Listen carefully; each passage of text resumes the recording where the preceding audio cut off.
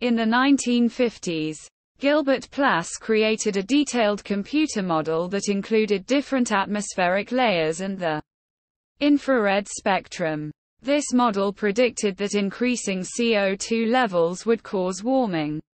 Around the same time, Hans Suess found evidence that CO2 levels had been rising. And Roger Revelle showed that the oceans would not absorb the increase. The two scientists subsequently helped Charles Keeling to begin a record of continued increase, which has been termed the Keeling curve. Scientists alerted the public, and the dangers were highlighted at James Hansen's 1988 congressional testimony.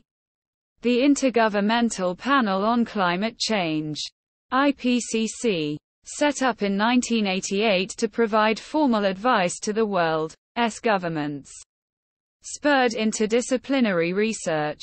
As part of the IPCC reports, scientists assess the scientific discussion that takes place in peer-reviewed journal articles. There is a near-complete scientific consensus that the climate is warming and that this is caused by human activities. As of 2019, agreement in recent literature reached over 99%. No scientific body of national or international standing disagrees with this view.